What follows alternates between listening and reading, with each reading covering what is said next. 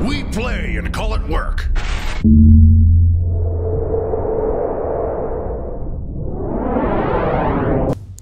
Hey folks, Janene from MiniWarGaming here with another how-to video for you.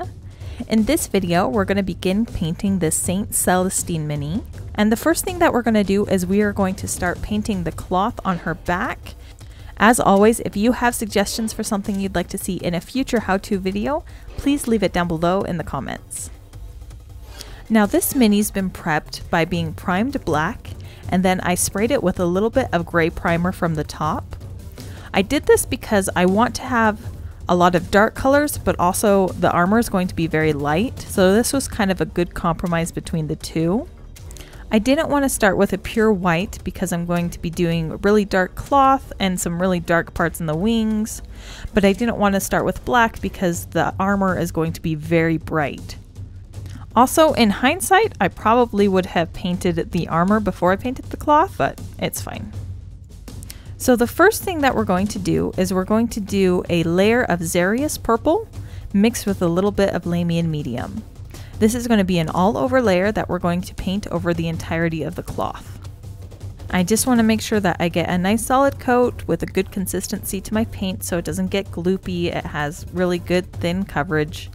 It's better to do 2 layers to get a nice solid coat than it is to do 1 layer that is really thick and you're going to lose some of your detail. In the front, I want to make sure that I get this color all the way up against the edge of the armor. And then there's also a lot of curly cues at the bottom of the skirt that I want to make sure get covered as well.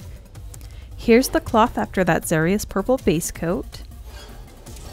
Next, we're going to use a little bit of Nagroth Night, also mixed with a little bit of Lamian medium, and we are going to put this in the cracks to add a little bit of shadow to this cloth. This skirt has very defined recesses, so it's pretty easy to determine where I want the shadow to be. I'm just going to put a thin line in all of these cracks. In some of these larger folds, I'm going to use a little bit more Nagroth Night. I'm going to bring it further up the pleat.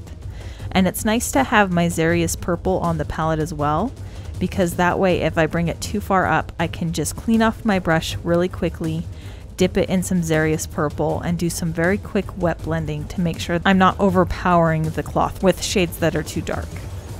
Here's the cloth after we've added that first shadow. Next, we're going to begin highlighting. Our first highlight's going to be with Genestealer Purple. I put quite a bit of Lamian medium into my paint so that I can get a nice blended effect. I want to have to add a couple layers to get a really solid Genestealer Purple color. And I'm just using my detail brush and I'm applying this to the top of all of these folds in the back of the skirt. Here's Celestine after the Genestealer Purple step. Next, we're going to deepen the shadow just a titch more by adding a little bit of Druchii Violet in all of the folds. I'm painting this the consistency it is right out of the pot, but I'm using just very little to kind of line the very deepest recesses in each of these folds. I don't need to use a lot to darken the color. Here's the cloth after that shade's been added. Now, the next step is going to be to add a couple more layers of highlights. However, this is really the brightest purple that GW makes. From here, we either need to go more into the blue family or into the red family. So we need to mix our paint with either a light blue or a pink. I chose to do blue because the armor is going to have a lot of warm tones, so I thought that that would make for a better contrast. So our next highlight is going to be with Hoeth Blue and Genestealer Purple, mixed about 50-50 with a little bit of Lamian medium.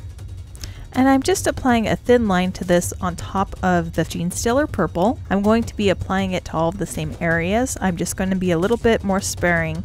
The highlight's going to be smaller, and that's going to help me kind of build up this gradient. Here's the cloth after that 50-50 blue-purple mixture. We're going to do one final highlight by adding just a dab of Ceramite White into the 50-50 mixture that we've already created. In terms of ratio, it's probably going to be 1 part white, 1 part blue, 1 part purple. However, you can kind of fine tune it however you'd like so that it can be as bright or as dark as you'd like. And I'm just using my fine detail brush to add this as a super highlight at the very top of each of these folds. If I need to, I have some of my other paint colors still on my palette, which can help me blend everything together. And I'm concentrating this final highlight more towards the bottom of the skirt, since the upper portion would most likely be shadowed by the wings. And I'm not adding too much of this paint because I really want it to remain a very dark purple. I'm also going to line the lower edge as it curves around, just to bump up the contrast a tiny bit. Alright, here is the back of the skirt entirely completed. Now at this point, I went ahead and painted the armor before I painted the loincloth at the front of the mini. However, I want to give you a shot of what the model looks like after all of the cloth has been done. Here is the Celestine with the cloth entirely done front and back. It's just one way to make a nice, rich purple. Thank you so much for watching.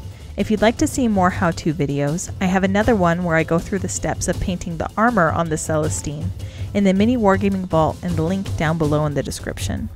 If you don't already have a Vault membership, go ahead and click the link. You can sign up for a 7-day free trial and get access to my video as well as hundreds of other videos in the MiniWarGaming Vault.